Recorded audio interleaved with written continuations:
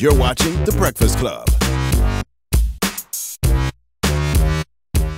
Morning, everybody. It's DJ MV Angela Yee, Charlamagne the God. We are The Breakfast Club. We got a special guest in the building. Goes by the name of Common. Yep. Morning, sir. Peace to the gods in the earth. What's up? Peace, my brother. Good morning. Got a new album coming out this week. Well, this Friday. Yes, sir. Black America again. Black America again. What exactly is Black America again? I know that's the title of your album, but it seems like it's some type of movement.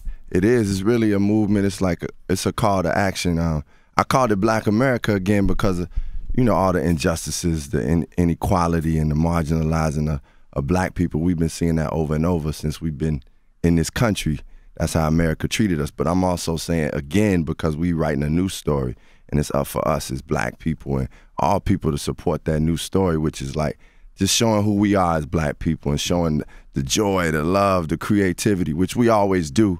But I mean, it's just time for us to highlight that and just put that out there. So like what we is have the to new care story? about each other. Yeah, this definitely the case. The new story is about God first, activating that light within us, like just putting that light, like just letting us know that, man, that light is in us. Each and every one of us got it. And then also looking at each other with love, like, man, no matter where we coming from, we got to love each other. So for me, the new story is about that. And it's about just what we express as artists and just as people. Like you got artists that we, as black people, we do jazz, we do blues, we do soul, we do hip hop, we do rock, we architects, we talented visual artists and directors. So for me, it's just about the black expression too. I like what you said, to embrace God and then embrace what's inside of you. Like I feel like how they always say white privilege. I feel like it's a privilege to be black too. Man, activate that black privilege. Yeah, activate that black privilege and that black magnificence. To me, it's like, man, we blessed to be black. I be thanking God that we black, like, and that go for my brown people too. You know what I'm saying? And it's just like, just people of color. We got to celebrate who we are. That's what Black America again is, celebrating who we are, and it's talking about from not only the protests and us overcoming, but like I said, the joy, the love is really just God music. And you've been very active in getting people to sign up and register to vote and encouraging people to vote. And the election is next week. Yeah. Does anything make you nervous about this election? I mean, the things that make, not nervous, but the things I'm just being aware of is like, look, it's obvious that Hillary Clinton is the best candidate to be president right now. It's just about, for me and us, just holding her accountable for the things that she says that she's going to do. Like, we should hold all politicians accountable, like local, state level, like we got to hold them all accountable. And that means like showing up. If she ain't doing something, we got to stand on that and let her know. Like, but I'm going to try to have faith in the fact that she's going to try to do some things because, obviously the mass incarceration was one thing that a lot of people were concerned with. And, she acknowledged that was a misstep, and it wasn't her particularly, but she supported and was talking that super predator stuff. Right. But hopefully she trying to clear that up. We all grow, right? You think there's a chance that she might not win, though? I mean, when you said scary, that's the scary part. The scariest thing is that it's people in America that really are supporting Donald Trump. Right. Like that many people. A lot of people, like that. Surprisingly. That is like, that's the thing is like, but you know what? This had to be brought up to the surface, to be honest. We had to see who's who so we can get to the healing that we talking about. Because even when we talking about like black culture, it has to be all different nationalities respecting that, and then as we respect their culture. So all these racist people rising up, we see who you are. We got to move you out, like however that need to be done. I've like been seeing you on the front lines too heavy. I seen you we were in Southside Jamaica, Queens. Yeah. You brought the CEO of Starbucks to Southside Jamaica, Queens. You would look like you know the CEO of Starbucks. now, how do you know the You probably got a CEO lifetime membership card. of Starbucks? Yeah, well that's Talk about that initiative that you was out there doing. Yeah, that's my guy, Howard Schultz. That's my guy. Yeah, so he reached out to me like when John and I was doing the whole Oscar campaigning and stuff, and he was like, man, I like what you're doing. So we just started building a real friendship, and it was like, I saw that he was serious about wanting to do stuff in the community. So I would sit there. Other than build Starbucks. Other than build Starbucks, right, exactly. He wanted, and even within that, he was trying to do some things like But for me, I would be like, man, look, this is what we need. We need jobs out there. We need opportunities. We got to go in the community and do whatever things that I was aware of. I'm like, this is what we're trying to do. Like we went out, he and I, we set up this thing called 100,000 Job Initiative. So we started in Chicago, but it's all around the country. Man, I've been seeing youngins getting jobs, man. I was out in the hood in Chicago, in Inglewood. These two girls walked up to me like, man, Common, we coming from from our job we got when we went to your 100,000 Job Initiative. That touched me. I was like, this thing is being effective. So for me, it was about connecting with him on a level, like, because he's sincere and he true about it, just speaking the truth to him. How did you meet him? Like, where were you when you met the CEO? He said he reached out to him. No, he hit me and was like, let's have dinner. You out the blue, just what up, yeah, his person hit me and then he was like, yo, how I want to meet with you, and then I went and had dinner with him, and then from there. You make it sound so easy. Doesn't he? Like that's not the CEO of Starbucks. I know, I ain't gonna front. I was kind of like that. But let's keep it real. This is common. Yo, yeah, and I'm sure the CEO of Starbucks is like, okay, that is the perfect person for him to try to team up with to do some of these initiatives. We control the culture of cool. Right. So regardless of how rich they are, what they do, they still want to be with the cool people. Yeah, but my thing was like about having somebody that, you could tell when companies just want to, like they just want to take advantage, and I didn't feel like it was coming from that place. That's why I was like, cool, I'm gonna sit here and build with you and see what we really could do. He didn't have me out, I done been out to his crib. Like one of the reasons I was doing Black America again, like at that Queen spot, is because I was kicking that rhyme to him at his crib, like in the Hamptons. I was like, check this out. And he was feeling it, so he was like, man, you got to do that at the Starbucks thing. I'm like, yeah. What if somebody was a Donald Trump supporter, but they were a director for your dream role in a movie? Does that get in the way of you deciding to do something, work with somebody based on their politics or things you don't agree with, or is it strictly business? Nah, I mean, it does get in the way because at this point for me, I want to be around energy that I want to be around, and the type of people I want to be around. It's not just like, oh, I got this project or I'm getting this. It's about like, man, this is my life. I want to spend my life with people that I feel at least going to do their best to bring the best energy. And if you're a Trump supporter, I ain't just go judge you and say you just bogus, but I'm going to try to figure out like what's on your mind to be thinking. Yeah, what's going on? I was having conversations with some Trump supporters because people automatically assume that it's racists and bigots who support Trump, but it's some people who just don't like the government and just don't like politics. So they like the fact that he's a radical and he's not a politician. They just don't like Hillary. Yeah, that's part of it too. But my thing is, even with his radicalism or whatever, it's just not. It don't sound like. It doesn't connect to being a leader. Like he's not really a true leader that can lead a country. So even if you like, man, I don't like politics, don't just take this dude. This dude he ain't shown anything that shows he has the ability to be a president. Yeah, to bring the nation together. To bring the nation together. Yeah. So that's my thing is like, man, I understand people like, oh, I really don't understand, but people feeling like, well, Obama was, a lot of these people coming up with this racist stuff because they was fed up with Obama, just seeing a black man doing what he doing and standing the way he stood up. But it's like, man, are you gonna just being a racist? Are you just gonna vote for somebody that's inadequate to be president? That don't make sense, I just don't ride with it. I was talking to my homegirl Simone. She used to work on Bernie Sanders' campaign. She was telling me that young black millennials are not interested in the voting process this year. Like it's the lowest it's ever been. If you had to tell them something, man, my thing is like, at the end of the day, all the stuff that you protest for as young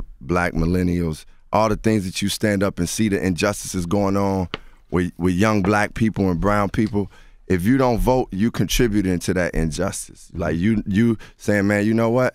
I don't care because I don't care about these actual candidates, so I'm not going to do anything. Well, if you allow anything to happen, you allow a president, but I ain't going to say a president, you allow somebody like Trump to get into a presidential space, then it's going to be worse than ever. So we gotta move things. Everything ain't going to move like immediately. Some things just take time to change, and that's what I always been like, okay, well, I ain't gonna say always, but I understand now that it's gonna take some time to change some of the things that we want to change. And did you consciously say, let me put out Black America again right before the election? Yeah, because I wrote it like back in March and I was rapping in different places and churches and different things, and but I knew. Actually, I was talking with Ava DuVernay, who directed them. 13. Yeah, the 13th. The 13th was strong, man. and she was like, man, it's powerful. You got this music coming election year. You should put it out around that time. And it just honestly kind of worked out. You know, I had to get everything together and get everything organized, and it did. It was strategic at that point to be like, look, this needs to come out around the election time. Now, what's Love Start? Your hashtag Love Start. I see you using that a lot. Yeah, I use that. I mean, the Love Star is a song I did on the album. It was me and Marsha Ambrosius and this girl PJ. Very dope. And you know, it's just another way of calling it. It's another term of affection to your girl or something. Like, that's my love star right there. So it's just You a wrote song. it for Regina Hall?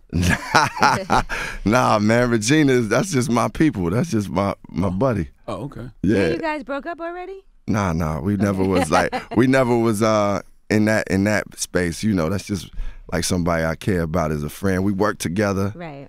And you know, I'm right now, I'm just single, so.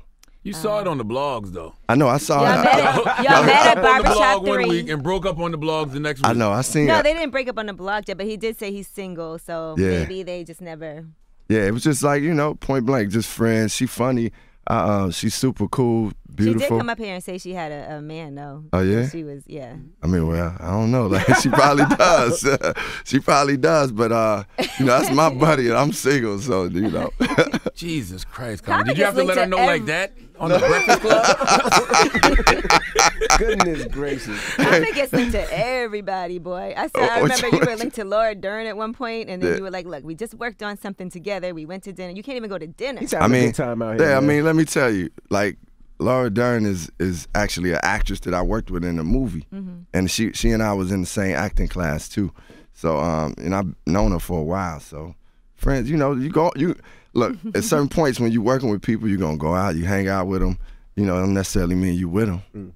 Charlamagne, French Montana, Common. Which one you rather be? Because you know we talk about French Montana, Common being linked to all these beautiful women. Which one? Nah, Charlamagne, I got a nice group of women that I.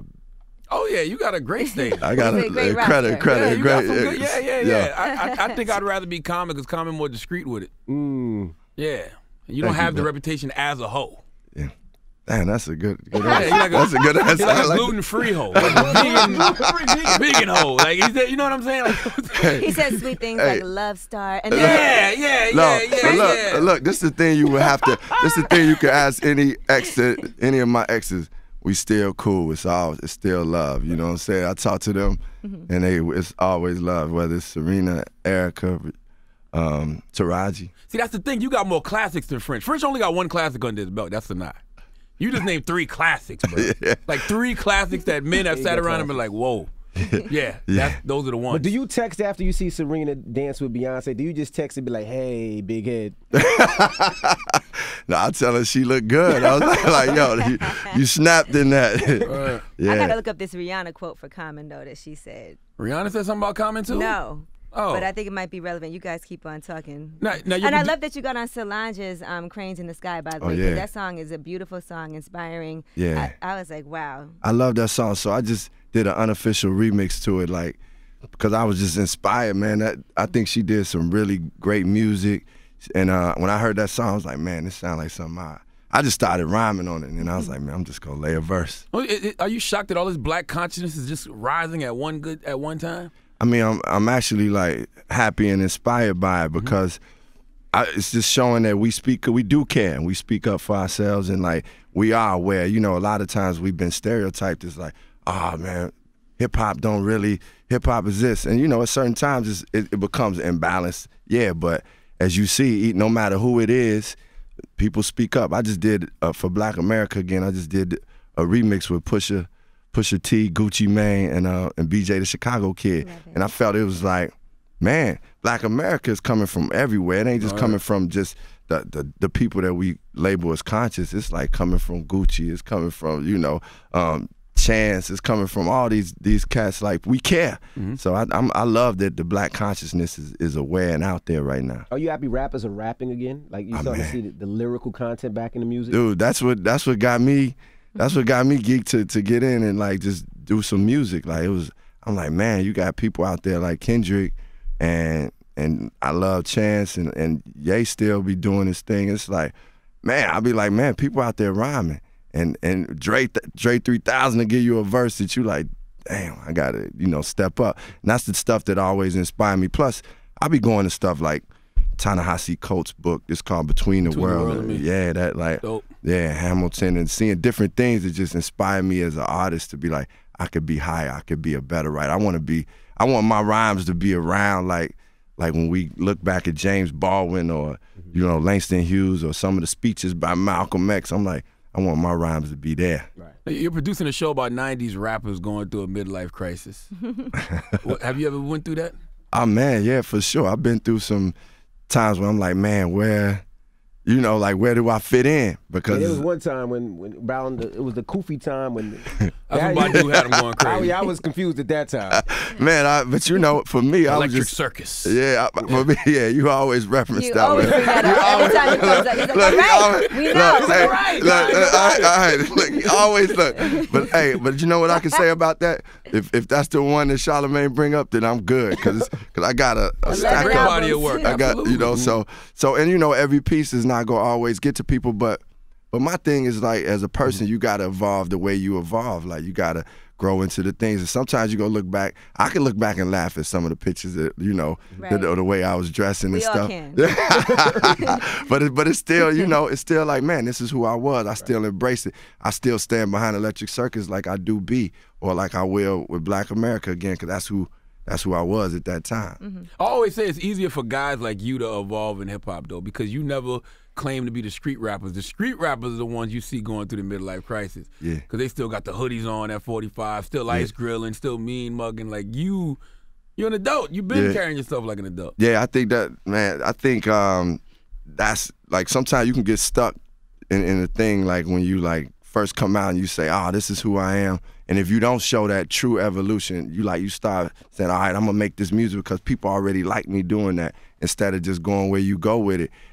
The artists that I've seen they evolved like as human beings, like, and then you see that coming out through their music. So me, I was always like, okay, well now I'm talking about God and Islam and this, then I'm gonna talk about it. Mm-hmm. Now I'm talking about love. I'm gonna talk about it, no matter how ridiculed I get or what people think of it. I just felt like I needed to stand in my presence and stand in who I'm in my truth.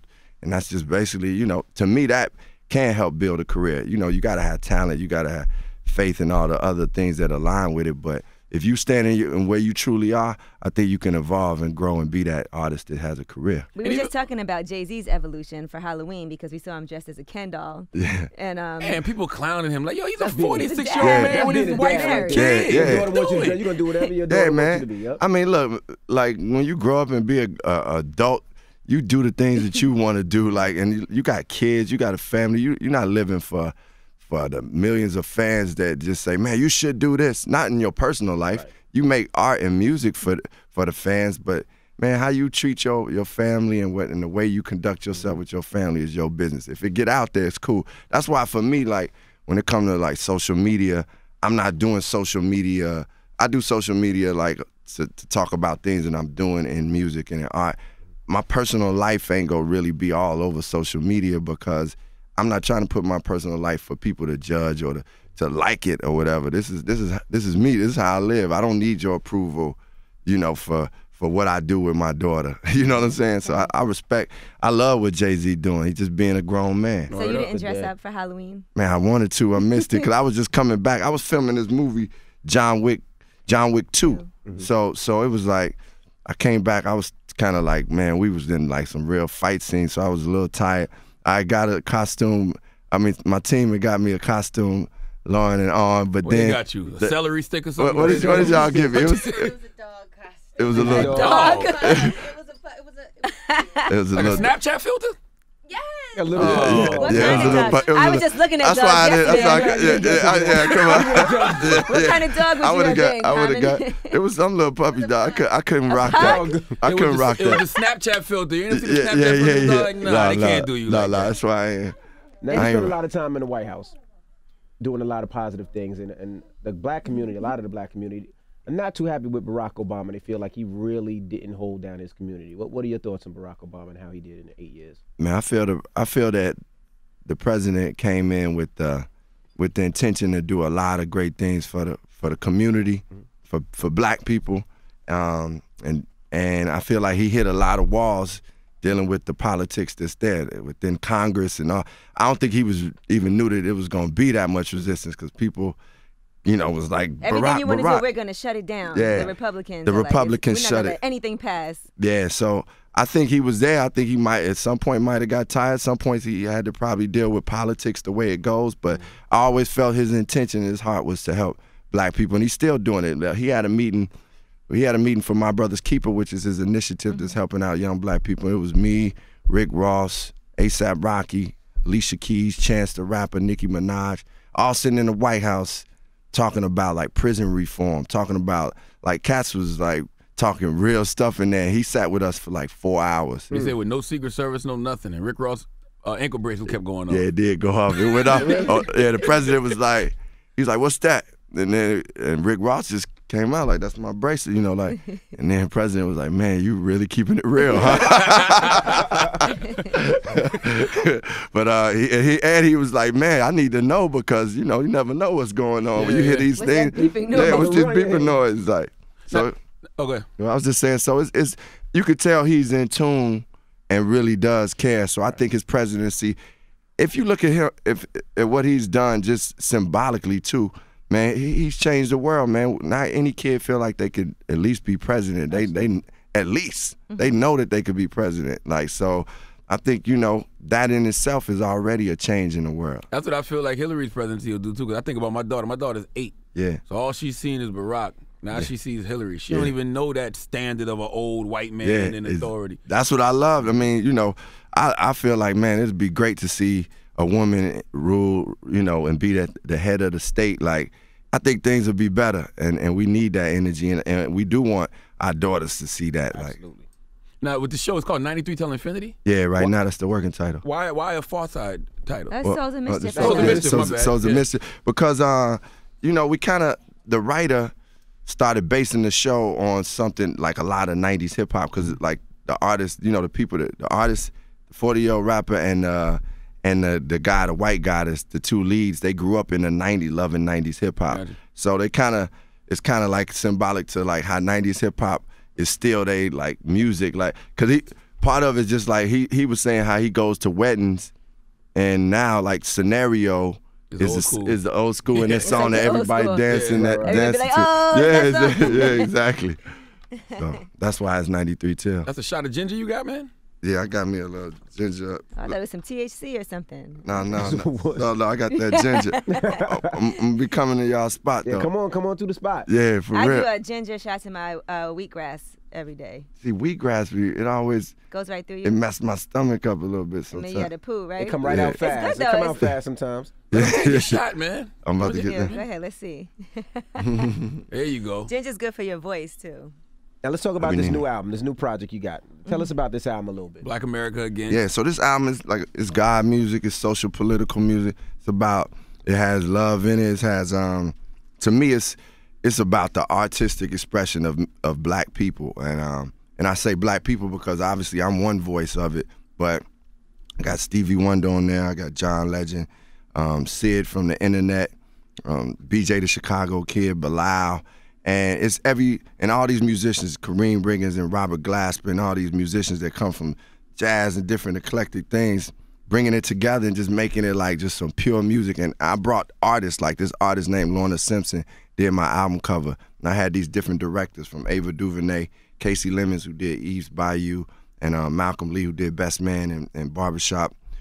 They all did like short films to the project. So I wanted it to be like a hub for black art and expression, Hey, you're a supporter of Prop 64 too, right? No. Not really? That's The the weed.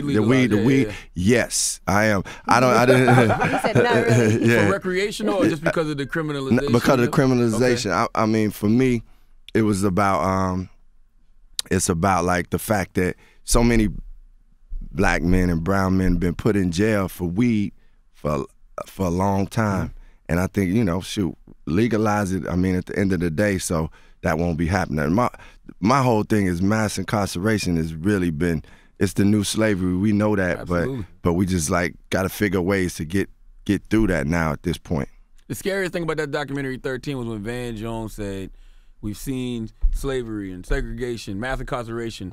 What's next? I know, yeah. You know it's something next. You know it's something next, and you know, when I looked at 13th, I was like, man, the way she connected the story and the dots for us to understand, like, okay, after slavery, they said, okay, we got Jim Crow. That's the way to hold black people into second-class citizenship. Then after that, it was like, oh, we can't say out there. We can't like say colored only bathrooms. So let's figure out another way. And then came mass incarceration because the war on drugs and all that.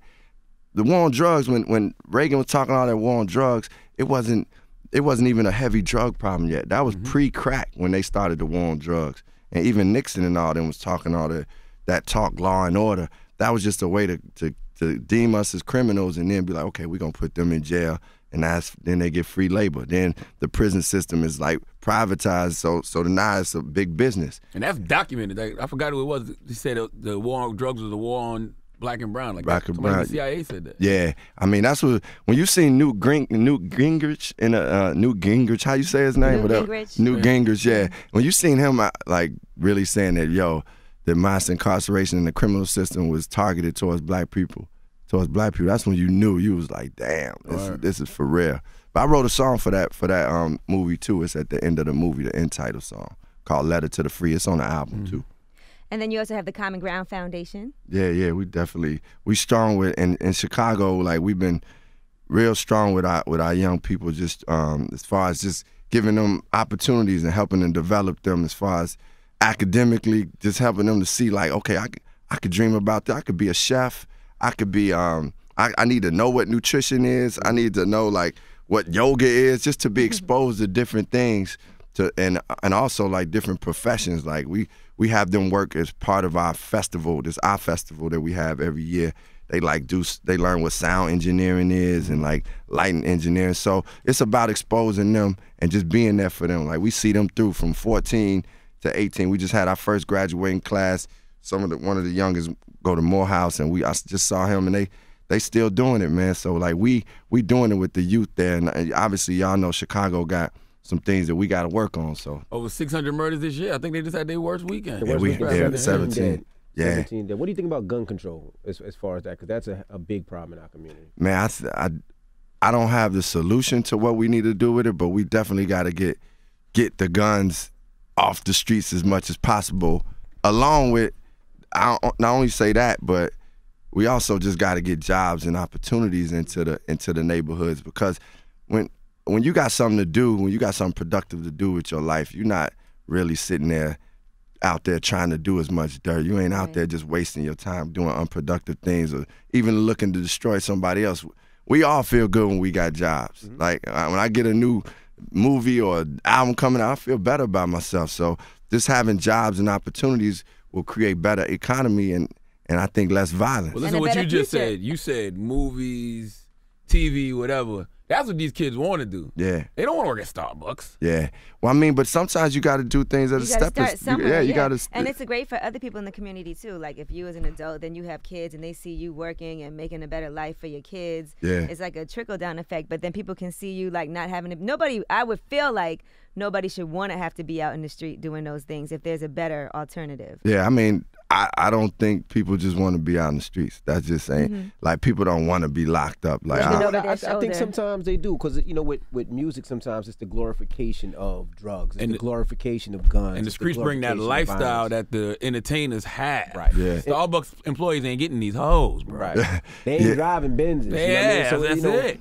Yeah, but but I mean, I agree that at certain points, sometimes entertainment has been the thing that made glorified like the street life.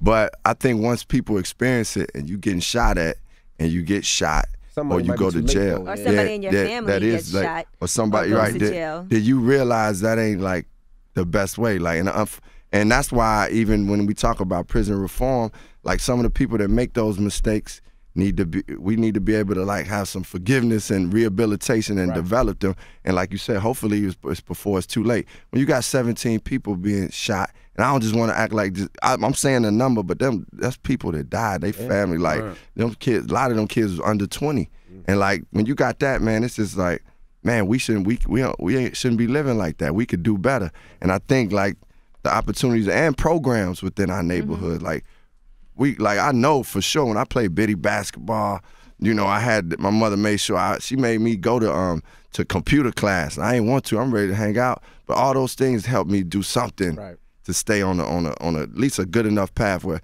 you know, I was out there hanging out a little bit, but I knew not to go too far over here because I had something to dream about, something to achieve. And people in the neighborhood respected you for that. Yeah, they definitely honored that. Like, I had some of the wildest homies, and no matter what, when they see me on my ding, they like, all right, go ahead, do your thing. You know, I come around when it's time to come around. But like I said, I knew how to draw the line. Right. Yeah. This is my last question. You've always been socially conscious, but now that you're older and more mature, what do you feel like your responsibility is? My responsibility is to speak the words of God, to activate and inspire people through the art and through being an activist. My responsibility is to, like, as long as there's people that's hurting out there or there's inequalities out there, my responsibility is to speak up and be active towards changing that situation. So that's my responsibility. Well, pre-order the album right now. Black America, again, it's out November 4th. Yes, sir. And we appreciate you for joining us. Thank y'all for having me. Always good seeing you coming. Love. It's The Breakfast Club. Good morning. The Breakfast Club. Every weekday morning. Tune in.